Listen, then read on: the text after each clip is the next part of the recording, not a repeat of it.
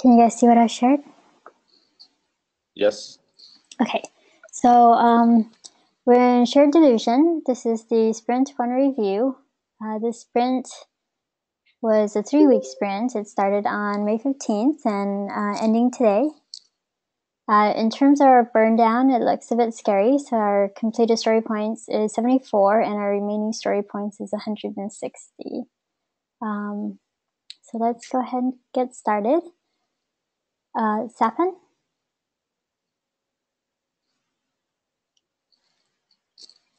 Hello. Hello. Can you hear me? Yes. All right. So the big item in this sprint was rewriting the API generator to use Xproto instead of the Django-based toolchain. This task is done, but hasn't been merged in because some extra steps are needed on the build and Q&A side, but it passes end-to-end tests. The task had several dependencies, some of which I added in the course of the sprint. And some of these dependencies are also going to help with future refactoring tasks, and also some of the other refactoring tasks in this sprint. So since the API encompasses core as well as the services, we needed the ability to merge multiple model definitions and combine their attributes properly. We were using singular and plurals inconsistently. And so these are now auto-computed or specified by the developer once and for all in Xproto. We extended the IR to accommodate reverse links. So forward links are explicit and reverse links are completed implicitly. We collapsed the core models into a single definition so that core now looks even more like a service.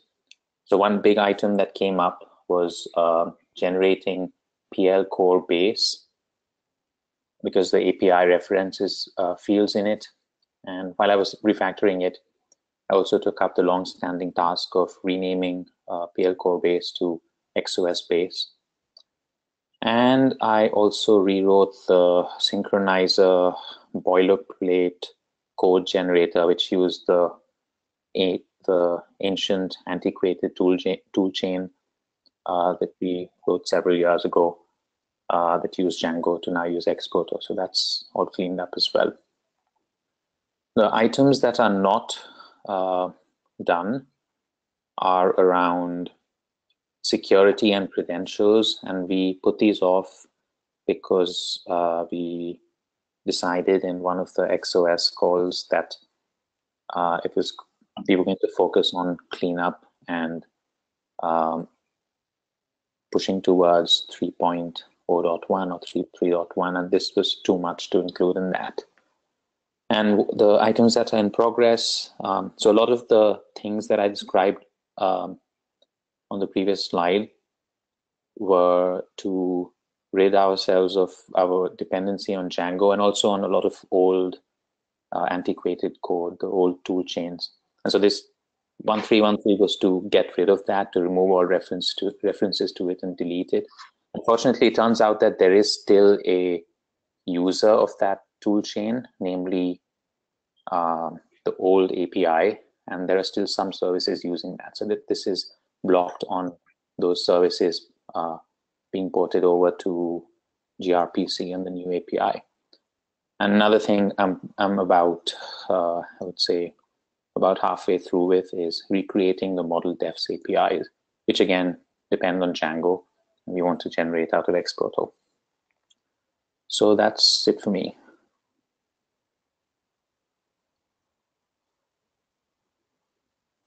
Okay, thanks, Sapan. Scott? Okay, so starting at the top, we had removing obsolete models and fields. So that was basically cleaning up the core to get rid of whatever objects we didn't want anymore and to get rid of whatever fields in existing objects. Didn't end up doing much renaming. I think I handed that task off mainly to Sapan with renaming the PL core base object. Next up was eliminating dead code in the core ADDX. Some of it was just trivially dead and easy to remove. Other parts of it kind of had to be refactored a little bit to get rid of the parts we didn't want, and adjust other things to compensate. So we're having to spend some time maintaining the old admin UI, the old API endpoints. The same sort of stuff Sapin was talking about, that we have to keep those things running because we're just not ready to abandon them yet. Writing a unit test framework for the client side object model. So there's basically a small mocking stub in there that pretends to be a gRPC client, and allowed me to write some test cases for the client side ORM. Accord 1337, this was added mid-sprint. This was in support of Xproto. We realized that we were using in the API the old Django content types, and it would be convenient for us to be able to abandon that. So we modified the content typing system to use names rather than IDs, and those names are generated through the generative tool chain rather than from Django. The next three items were bugs that came up. So the first one, I deemed that a critical bug. That was an error during deletion. This was happening on all of the objects that were synced. That we were unable to delete them due to an issue with the deletion code in the synchronizers and model policy. So that was resolved, and that was pushed to the Core 3.0 branch. The other two bugs were fairly minor and quickly resolved. One of them was duplicate network slice objects were created during a model policy. That was just a simple fix. And then editing Volt tenants from Chameleon through a 500 error. That was another issue in a model policy. It was actually in vRouter's model policy, so that was fixed. Those two were not pushed to the Core 3.0 branch because they're involved with the data model cleanup refactoring work. So still in progress is generalizing the model policy framework to extend to services. I think I have that pretty much done, but I'm working on testing and proving that it does provide me with what I need for the services. So the retrospective comment is that additional work was added during the sprint. So basically the bug fixes and the content type ID change. Also ran into a bit of what Sapin mentioned in his retrospective, which is just merge efforts, since Sapin and I are collaborating so closely on this. Occasionally one of us has to revise a patch based on something the other has checked in. So we were tripping over that fairly often, but I think we're past that point and back to working on mostly independent sections at this point. It'll move quicker next sprint. I think that's it for me. Okay, thanks, Scott. Matteo? Yes. So to make it short, we did the design and the implementation of the new config module. It comes with unit test and validation. We started integrating the new config module with the rest of the system, and this is taking a bit longer than expected, but we are doing also some code cleanup while integrating the config module. So it has already been we already removed the config module wherever it was not used. We are using that in all the core models that require it, in the Django settings for XOS, in the URL submodule for XOS. And we started integrating it either in the logger, that is still in process, but basically done. I'm just waiting for the end-to-end test to pass, hopefully. And we started integrating it with the synchronizer. The synchronizer library is basically done. I still need to move all the service synchronizer to use the new configuration. But once done the first, and I feel close, the other one should be way faster. And the only thing we didn't start it yet is to remove the old config module. We will have to postpone that until we finish all the others. Okay, thanks, Matteo. Uniform development environment. Andy? Yeah.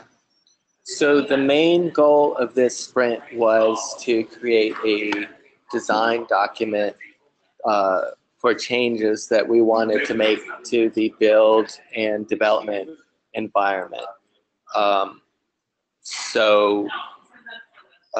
Key aspects of that environment are replacing Gradle with Make, and also providing a more lightweight environment for people to develop small contained parts of XOS. So we finished collecting requirements for the build environment. We had done a bunch of brainstorming as a team during the release planning.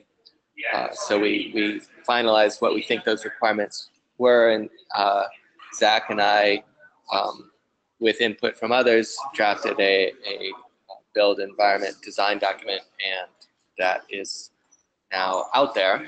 So I counted that as done, even though obviously we'd still like feedback on the design, and there's, I think, still some room for adding to that design if people see things that are missing that really should be in there. So there is some in progress work that I think was maybe not, I think it is maybe out of scope for this sprint, because it involves actually starting on some of the pieces of the design work. And I think Zach maybe can talk to those a little bit if he's on. Yeah, I'm here. Some of the things were that one of the goals was to make it so that there's one build process across multiple different development scenarios, and part of that was making it so that different roles could be assigned to different in different environments. So a front end might build the same way as a full core pod on physical hardware, but it would have maybe certain pieces of the design, like the head node and the compute nodes, combined. So there's work being done on that. Some various other implementation work for with doing make files and other build process, and also there's a little bit of a cleanup to remove some dead code.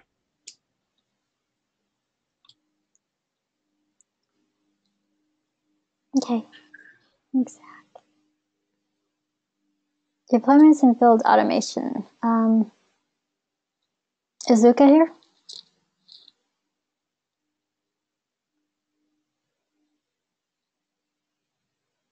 I think it is in the same situation as Andrea. The vacation or the holiday. Okay. This is you. Actually, I know part of his work. Maybe I can talk a little about it. Okay, go ahead, you. Okay, so I know that Luca is working on the Jenkins script for the QCD pods, and he worked on the refactory of the Jenkins file and also added the option to automatically reinstall the fabric at every build. This is still in progress. Well, the other things I know is all the QCD pods are installed with automatically installed with Jenkins jobs, and but the other pod seems is still in progress. I'm not sure. So the retrospective comment is the switch provisioning takes longer than expected. Okay, that's all I know. Okay, and then there were a couple of infrastructure things that Luca did. So one of the things was to try to get the workflow for Jira to mirror more what Onos does. And so what you'll see is there should be more phases that a Jira ticket goes through. So it gets resolved and then closed out. The other thing was to create a mapping between the Jira ticket number and the Garrett commit. And so there should be an association in the Jira story now when commits are done. So hopefully you guys are starting to see that.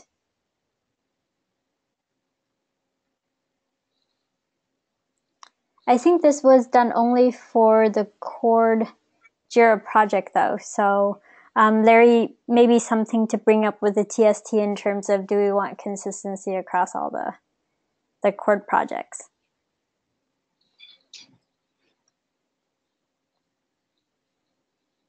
Okay, we'll move on. Thank you. We'll move on to logging. So I saw that there were logging stories. Do we have any updates on where those are at?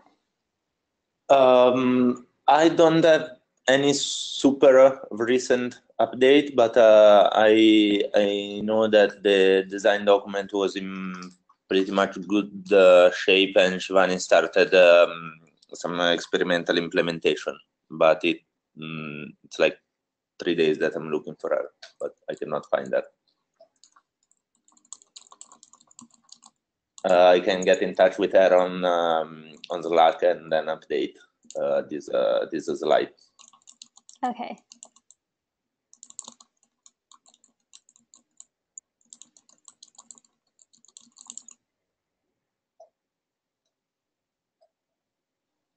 And then maintenance, Andy?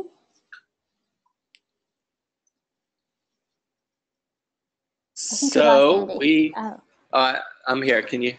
Sorry, I was on mute. Yes. So we released Dangerous Edition, Cord 3.0.0, and I guess I think we talked about preparing a 3.0.1 release with a couple of bug fixes pretty soon to pick up some of the stuff that I guess particularly Scott fixed during the sprint. There's also was another bug fix that was causing compute nodes that were brought up after the cord head node to not provision correctly, and that was fixed. So I think that's just about it.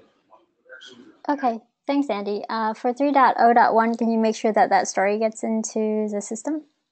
I don't know if it's in the backlog. Yeah, probably it's not there yet, but yeah, I'll add that. Okay, thanks. And then expand QA coverage. Sorry, this is Charles. I have a question for Andy. Some people from the community kind of asked about like the documentation about 3.0. Like, how's the status? What's the status of the documentation? Is that also up to date, or is there any work that still need to be done? There is some work that still needs to be done. So, for example, on the tutorial of how to add an XOS service, which talks about example service, that wiki page is currently being updated now. I think that's one of the things that a lot of people have been asking for, how to go through that process. And the other area that I know that there's still some stale documentation is in the guide for bringing up a physical pod. And Lucas, that's the most important part, right? I mean, yeah, right. This version, then, yeah, currently they don't really have a good documentation to follow. So, please, if you can, try to prioritize this in the next sprint, okay? So I think that my expectation was that Luca was going to update that documentation. Oh, okay. But yeah, I guess I don't know exactly like what his schedule is with travel. Okay. I can talk to him later. Yeah, That's I know. fine. I know. Last week he was in a conference, and from the next week he'll be back working in office time, just from Italy. So Okay, I great. he'll get back to update the documentation from next week. Yeah, we can follow up this offline. We should probably continue. Yep. And then we can bring this up at the planning on Monday also. So we have some sprint planning. So to me, it sounds like, right, for sprint 2, we need to get 3.0.1 and then make sure that we shore up the documentation. I think Andy is also going to be in Menlo. So I think there's a few things to try to sync up with the various core use cases also. Yep, that all sounds good. Okay. And then next item, expand QA coverage. Okay, so for QA, what we have done in this sprint is first we finished all the tests for Chameleon APIs and integrated it into all the Jenkins jobs we have, including the SOS API sanity test and CIAB job and the physical cloud test job. And second, we integrated the VPN VSG tests, functionality tests to the CIAB job. We have the work in progress is so around Fabric test on physical cloud is still work in progress, and there's some overlap here with the deployment and field automation part. So as I just said, the retrospective comment is Fabric provisioning and configuration work is still in progress, and it just takes longer and fails at random because of random things every time. So okay. Okay, so your dependencies are causing things to kind of slip out. Yeah. Right.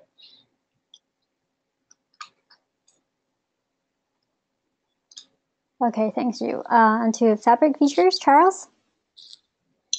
Okay, so the number doesn't look quite good. Anyway, I think the problem is that we kind of track a huge story, actually 2 huge stories as one. So it's like we should probably track the things more granular in the future. Anyway, the 2 huge stories we're working on right now. The first one is dual homing. So there are actually a lot of things, a lot of parts of Honest we have to touch in order to support dual homing. The very first thing is that the host store need to be able to track multiple locations on a host. This part is done and merged. And then there's another patch, it's under review, that allow us to use our config host provider to configure a host with multiple location.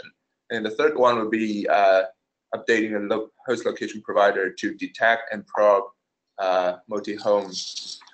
That one is still work in progress. Actually, there are still a lot of things to do after these 3 items. So I think before the next planning, I probably want to split the dual homing story into several smaller ones. And then the second one, ECMP group refactoring, is the thing that Saurav is working on recently. The thing is that right now the physical switch can only support 15 ECMP groups due to the hardware limitation. So we try to be very conservative about the number of ECMP groups we use. So we Saurav have done a lot of refactoring on this to reduce the number. I think most of the part is done. He just needs more time to do testing. And then finally, the bug fix. I found a bug last week about when we probe the host in the network. This is probably a more honest generic issue. We actually use, if the MAC address is not specified in the interface, we'll still use an IP address on the interface to probe. That will cause the target host, the probed host, to learn a wrong MAC address. But that's fixed right now, so it shouldn't be a problem anymore. I think there are also stories from journal. I think he hasn't updated this yet. I think he's still currently working on the dual homing support on the Quagga and the vRouter side. So basically dual Quagga, dual upstream router, and etc. So that's it from our side. Okay, and Charles, I like your suggestion to create more granular stories. So if you can do that before the planning session on Monday, that would be great. Sure.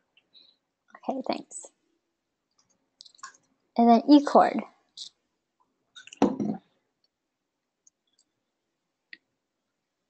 No Andrea, no Mark. There's Utah.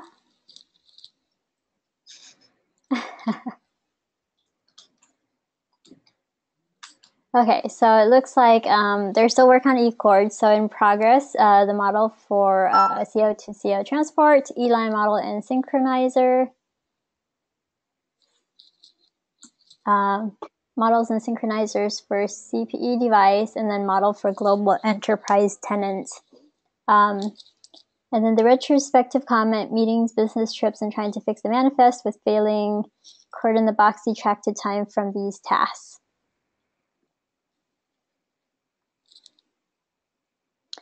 Moving to M-Cord. Ping Ping? For M-Cord, for the configuration and profiles, we already moved and to 3.0 and tested in the code in the box. And for the services, we haven't finished it yet. So we are still, this part is still in progress. Okay. That's all. Okay, thanks, Ping Ping. And then Shared Delusion. So Sprint 2 starts next Monday. What I'll do is I'll close out the Jira sprint probably. Do you guys need more time, or can I close it out midday-ish today? And then we can get new stories in for the Monday sprint planning session. So the next sprint is also 3 weeks. It starts next Monday, goes to 6/23. And then the sprint planning session will be at 2 on Monday. So I will close out the sprint a bit, probably a bit after 1 or 2 today. And then we can get the next one started. And then the other thing is we had the sprint planning where we laid out the feature set that we were going to tackle in each sprint. If you guys can get that updated in the sprint planning, I'd like to kind of go over that, see where we're at. I think some things have slipped out a little, so is that really impacting the rest of the sprints or not? Because part of it is understanding where things have slipped and whether we need to shuffle anything. Okay? Okay. Thanks, everyone. I think that's all we've got for today, unless anyone has any questions or comments. Nope. Thanks, Yan. Thanks. Have a good weekend.